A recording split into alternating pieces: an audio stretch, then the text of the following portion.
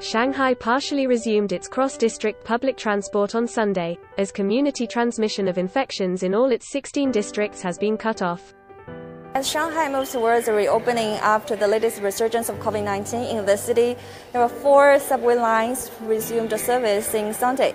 Here we are at the station of Shanghai Railway Station of Line 3, and let's check out how is the first day of the service resumption.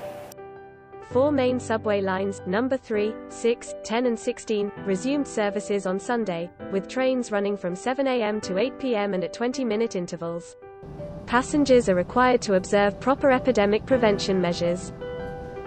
那么我们凭绿码48小时核酸，然后可以进站进行乘坐地铁。我们还在安检处验码的这个过程当中，我们设置了一个缓冲区，然后我们消毒频次上面也是有所提升的。公共区域的话是4个小时一次，那么相对来说乘客更为密集接触的一个地区，像卫生间、像安检的这个地方，我们是2个小时进行消毒一次。A total of 273 bus routes also resumed services, covering the city's airports, railway stations and major hospitals. All bus drivers and subway staff in direct contact with passengers are required to receive 2 antigen tests in the morning and a PCR test in the afternoon every day.